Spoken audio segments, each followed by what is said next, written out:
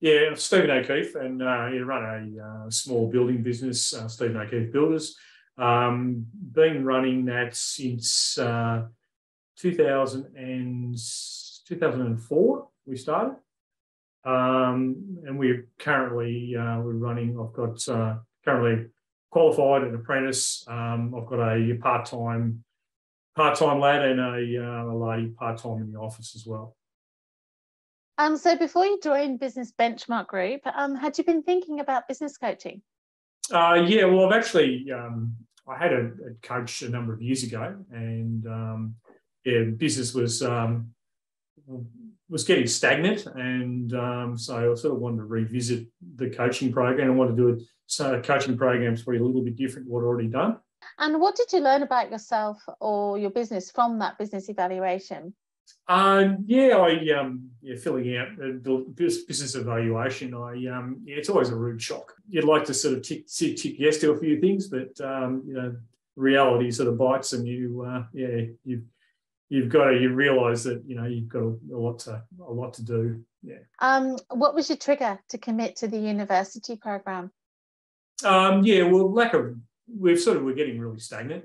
So we hadn't grown for a number of years, and so I just needed a kick to get me sort of pointed in the right direction, and it's been good so far. Yeah. And also the realisation that, look, I'm 54 now, and, I'm not going to be able to sort of be on the tools, like I am forever. If there's one thing that you can change in your business in the next 90 days, what would it be? Yeah, I want to turn it into basically a well-oiled profit machine. Just, being sort of, working on more profitable jobs, working on jobs that our team enjoy doing. What do you enjoy about the roundtables?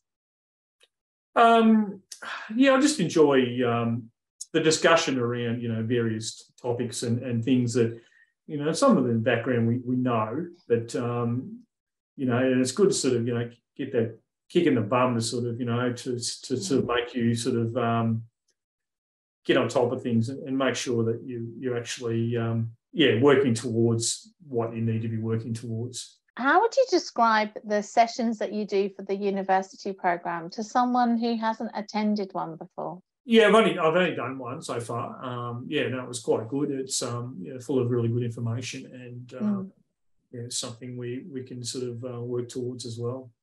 What's the best thing that's happened to you or your business since you joined the university program? Just come to a realisation of how valuable my hours are.